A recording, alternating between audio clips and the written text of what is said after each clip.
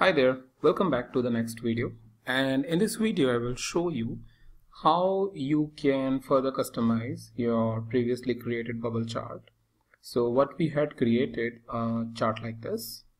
So if I come back to home, a chart like this. So what we are going to do now, generally, this was a simple chart, but how we want is a chart where we have the different dimensions, like ship mode, for example. So a chart by ship mode or a bubble chart by ship mode for both sales and profit, so that you can clearly see how each of these dimension is impacting, or order priority, maybe low, high and medium. So how we can do that, I will show you in this video. So for that, what do we need to do is basically need to create traces. So trace 0 is something what we need to create, and what I'll do is I will just going to copy this. I'm not gonna write it.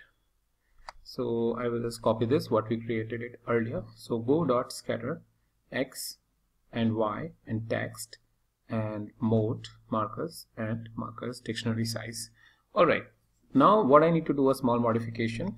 Let's say if I want it by order priority, then what I'll gonna do is I will simply say, for this order sales, give me only that sales which is related to a particular order priority, which can be either low or medium or high.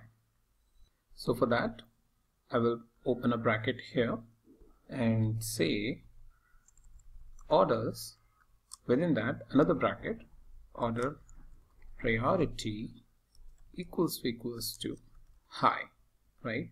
And here, instead of text, let me put name, call it high, so that a legend is appearing or a name is appearing when the legend is there. Mode is equals to markers, and here also I need to say, copy this, first of all paste it here, because the same thing, and the same thing over here.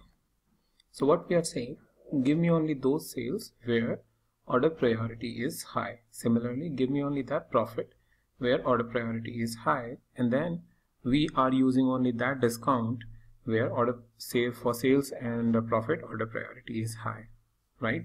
So that's first. I will going to copy this and paste, and one more, one for medium and trace 1.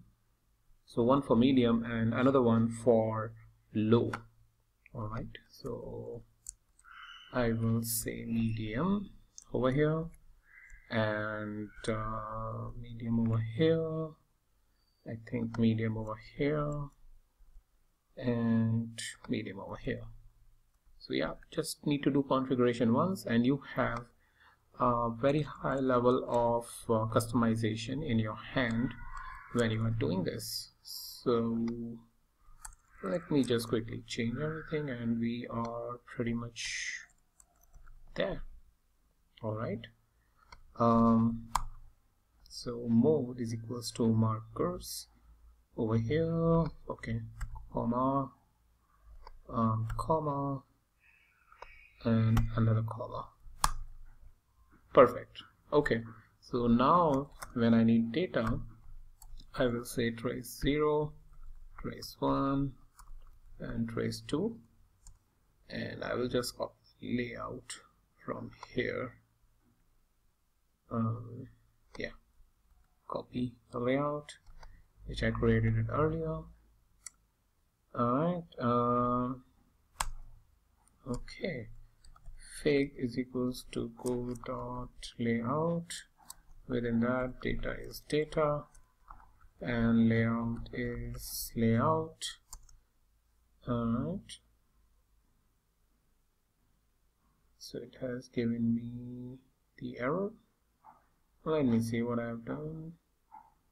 Go dot figure, sorry about that, and then say pyo dot plot fig.